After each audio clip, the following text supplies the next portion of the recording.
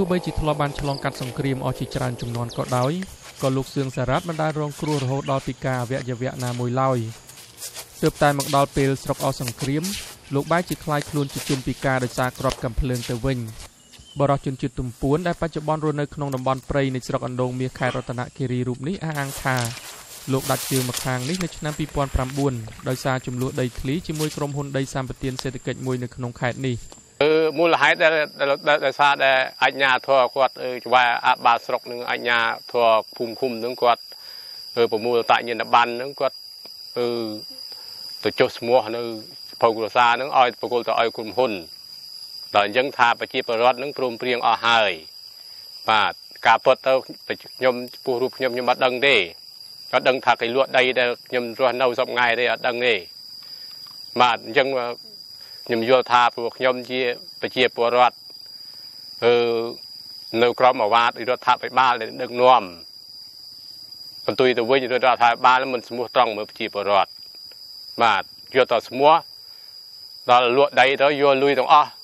តាក់កប៉ាអូគេខ្លះទិញឡានខ្លះទិញអីទៅប្រជាពលរដ្ឋមានស្អីលហាមរហូតដល់ខ្ញុំឡងតាវ៉ាមកបញ្ជាឲ្យប្រគល់ឲ្យក្រុមហ៊ុនតែម្ដងថាពួកឯងធ្វើអីធ្វើទៅ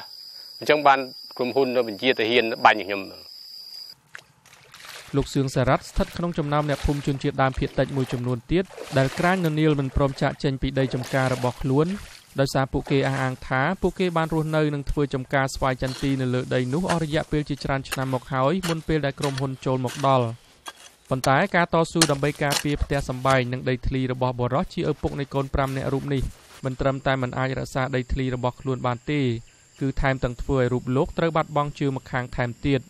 មានតែរឿងអត់បាយស្លាប់អត់បាយមិនស្លាប់កាត់ជំងឺទេស្លាប់អត់បាយបាទសុំទានពីណាឲ្យហើយដូចខ្ញុំរូបភាពខ្ញុំនឹងមនុស្សពិការសុំទានពីណាឲ្យគេអត់ឲ្យទេមនុស្សអត់មានបជីគេល្បីថាខ្ញុំនឹងបះបោគេប្រសាំងជាមួយអំណាចប្រសាំងជាមួយរដ្ឋាភិបាលខ្ញុំមិនប្រសាំងមួយពីណាទេខ្ញុំប្រាប់ជំរាបតាមពុទ្ធយុក៏ដូចនោះដែរខ្ញុំមិនប្រសាំងទេស្នើឲ្យរដ្ឋាភិបាលកុំធ្វើដោយរបប3ឆ្នាំរបបពលពតនឹងលោកសឿងសារ៉ាត់បានដាក់ពាក្យបណ្ដឹងទៅកាន់តុលាការខេត្តនិងបានស្វះស្វែងរកជំនួយពីមជ្ឈដ្ឋាននានាដើម្បីទាមទារយុត្តិធម៌សម្រាប់រូបលោកប៉ុន្តែលោកអះអាងថាបណ្ដឹងរបស់លោកពុំត្រូវបានគេចាត់ការឡើយ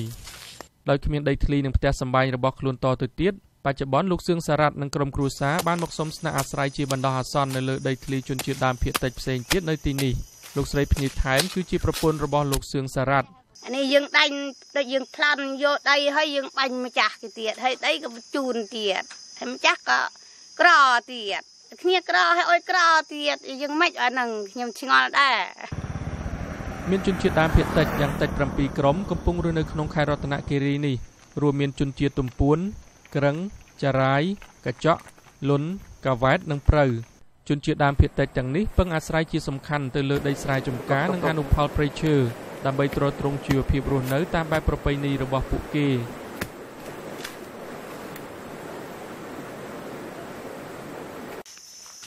ក្រុមមន្ត្រីអង្គការក្រៅរដ្ឋាភិបាលមួយចំនួននៅក្នុងខេត្តនេះលើកឡើងថាដោយគ្រួសាររបស់លោកសឿងសារ៉ាត់ដែរអ្នកភូមិជនជាតិដើមភាគតិចជាច្រើនទៀតនៅទីនេះបាននឹងកំពុងប្រឈមនឹងការបាត់បង់ដីស្រែចម្ការនិងជីវភាពរស់នៅតាមបែបប្រពៃណីរបស់ពួកគេដោយសារការផ្ដល់ដីសម្បត្តិសេដ្ឋកិច្ចរបស់រដ្ឋាភិបាលទៅឲ្យក្រុមហ៊ុនឯកជនលោកញ៉ាន់នីគឺជាមន្ត្រីកម្មវិធីនៃអង្គការសមាគមខ្មែរលើដែលមានមូលដ្ឋាននៅក្នុងខេត្តរតនគិរីនេះទៅអនាគតផ្គាត់នឹងអស់នេះបើតាមការមើលឃើញរបស់យើងព្រោះបច្ចុប្បន្នគាត់ប៉ុណ្ណឹងឲ្យទៅពេលអនាគតទៀតមន្ត្រីសិទ្ធិមនុស្សដែលបានតាមដានការវិវត្តនៃការផ្ដល់ដីសម្បត្តិសេដ្ឋកិច្ចនៅក្នុងខេត្តនេះបានលើកឡើងថាគោលនយោបាយសម្បត្តិដីសេដ្ឋកិច្ចរបស់រដ្ឋាភិបាលនេះមិនត្រឹមតែមិនបានជួយធ្វើឲ្យប្រសើរឡើងដល់ជីវភាពរស់នៅរបស់អ្នកភូមិជនជាតិដើមភាគតិចប៉ុណ្ណោះទេតែផ្ទុយទៅវិញវារឹតតែធ្វើឲ្យប៉ះពាល់យ៉ាងធ្ងន់ធ្ងរដល់ជីវភាពរស់នៅរបស់ពួកគេទៅវិញលោកឆាយធីគឺជាអ្នកសម្របសម្រួលសមាគមការពារសិទ្ធិមនុស្សអាត60ប្រចាំខេត្តរតនគិរីនេះក្រុមហ៊ុនសម្បទានដែលផ្ដល់មកខេត្តរតនគិរីនេះយើងឃើញទី1ពាក់ព័ន្ធបញ្ហាប្រពៃណីវប្បធម៌ជនជាតិដើមភាគតិចហើយនឹងចំណេះដឹងរបស់គាត់គឺគាត់មិនងាកទៅធ្វើការឲ្យក្រុមហ៊ុននេះដោយសារគាត់មិនមានចំណេះដឹងមិនមានទម្លាប់ក្នុងការដើរស៊ីស្នូគេនេះជាបញ្ហាប្រពៃណីវប្បធម៌ពួកគាត់ ហើយមួយទៀតយើងឃើញថាក្រុមហ៊ុនមកវិនិយោគជាគោលការណ៍គឺតម្រូវឲ្យមានការគោរពសិទ្ធិនោះហើយនឹងគោរពច្បាប់ដើម្បីធ្វើការអភិវឌ្ឍឲ្យមានភាពប្រសើរនៅក្នុងសហគមន៍មូលដ្ឋាននីមួយប៉ុន្តែក្រុមហ៊ុនមកគឺយើងឃើញមកមានតែចំនួនរវាងប្រជាពលរដ្ឋហើយនឹងក្រុមហ៊ុនចឹងហើយធ្វើឲ្យប្រជាពលរដ្ឋអស់ជំនឿទៅលើក្រុមហ៊ុនហើយប្រជាពលរដ្ឋពុំមានទឹកចិត្តណាមួយត្រេកអរនឹងក្រុមហ៊ុនមកអភិវឌ្ឍទេគិតត្រឹមចុងឆ្នាំ2013ផ្ទៃដីចំនួន2.6 លានហិកតាឬស្មើនឹងប្រមាណជាង 70% នៃផ្ទៃដីដែលអាចដាំដុះបានរបស់ប្រទេសកម្ពុជាត្រូវបានជួលទៅឲ្យក្រុមហ៊ុនឯកជនចំនួនជាង270ក្រុមហ៊ុនក្នុងរូបភាពជាដីសម្បត្តិសេដ្ឋកិច្ចដើម្បីដាំដំណាំកសិឧស្សាហកម្មជាពិសេសដំណាំកៅស៊ូនេះបើយោងតាមអង្គការ Global Witness ដែលបានបង្ហាញនៅក្នុងរបាយការណ៍ចុងក្រោយមួយរបស់ខ្លួនផងដែរថាក្រុមហ៊ុនសម្បត្តិសេដ្ឋកិច្ចទាំងនេះបានធ្វើឲ្យប៉ះពាល់ដល់តំបន់ព្រៃដែលជនជាតិដើមភាគតិចរស់នៅជាលក្ខណៈប្រពៃណី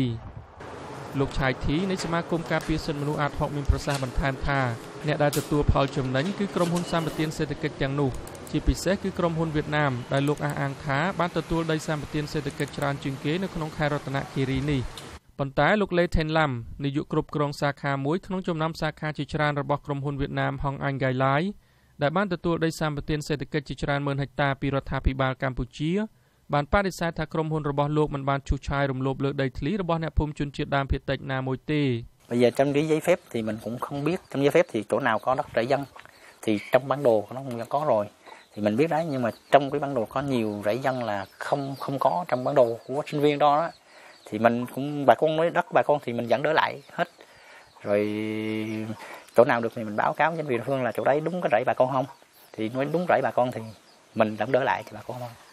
ការខ្លះនៅក្នុងផែនទីវាអត់មានរឿងដីឆ្ការម្នាក់ភូមិទេប៉ុន្តែចុះធ្វើចាក់ស្ដែងវាមានដីឆ្ការម្នាក់ភូមិហើយក៏ខ្ញុំប្រៀបខាងឃុំឲ្យថាចាក់ស្ដែងដីម្នាក់ភូមិក៏ខ្ញុំទុកឲ្យណោដូចគ្នាអត់មានប៉ះពាល់មន្ត្រីសាលាខេត្តរតនគិរីមិនបានឆ្លើយតបទៅនឹងការស្នើសុំបទសម្ភាសន៍ជាមួយអភិបាលខេត្តទាក់ទងនឹងរឿងនេះទេប៉ុន្តែលោកជូសុភ័ក្រប្រធានមន្ត្រីបរិស្ថានខេត្តនេះបានថ្លែងនៅក្នុងបទសម្ភាសន៍មួយដែលលោកបានស្នើកុំឲ្យថតជាវីដេអូថាការផ្ដល់ដីសម្បត្តិសេដ្ឋកិច្ចដល់ក្រុមហ៊ុនឯកជនទាំងនេះនឹងមិនធ្វើឲ្យបាត់បង់ដីធ្លីជនជាតិដើមភាគតិចអស់នោះទេជាទូទៅគោលការណ៍រដ្ឋាភិបាលខ្ញុំថាมันអាចដល់ឈានដល់ថ្នាក់ជនជាតិយើងអត់មានដីมันអាចដល់អញ្ចឹងបានប៉ុន្តែលើកលែងថាខ្លួនឯងលក់ឲ្យជាតិខ្ញុំមិនដឹងទេណាបើលក់ឲ្យជាតិដីប្រហែលក៏លក់មិនចេះគ្រប់ដែរប៉ុន្តែបើសិនជាគោលការណ៍របស់រដ្ឋាភិបាលបច្ចុប្បន្នគឺអញ្ចឹងដីរបស់អ្នកឯងមានកាត់ឲ្យអ្នកឯងវិញទាំងអស់ស្អីទាំងអស់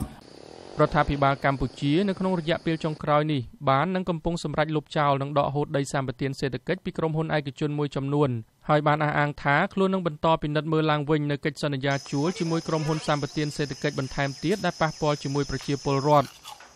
តែទោះជាយ៉ាងនេះក្តីសម្រាប់លោកសឿងសារ៉ាត់វិញលោករំពឹងតិចតួចណាស់ថាលោកនឹងអាចទទួលបានដីចម្ការរបស់លោកវិញនោះរដ្ឋាភិបាលគាត់ចង់កែតម្រង់នយោបាយកុំឲ្យប្រជាពលរដ្ឋអត់បាយកែតម្រង់ក្រសួងហៅថាកុំឲ្យបាត់សាសនាជាតិដើមភាគតិចទៅគាត់បែងចែករំលែកដីណាក្រុមហ៊ុនក៏ឲ្យតែបានឲ្យមានប្រជាពលរដ្ឋឲ្យមានតែប៉ុណ្្នឹងបើគាត់ថាមិនឲ្យប្រជាពលរដ្ឋមានទេគឺទៅអត់រហូតហ្នឹងហើយលោកបន្ថែមថាក្តីសង្ឃឹមដែលថាលោកក៏នឹងអាចទទួលបានយុត្តិធម៌មួយចំពោះការធ្លាក់ខ្លួនពីការដោយសារចំនួនដីធ្លីនេះក៏នៅឆ្ងាយសន្លឹមនៅឡើយដែរពីខេត្តរតនគិរី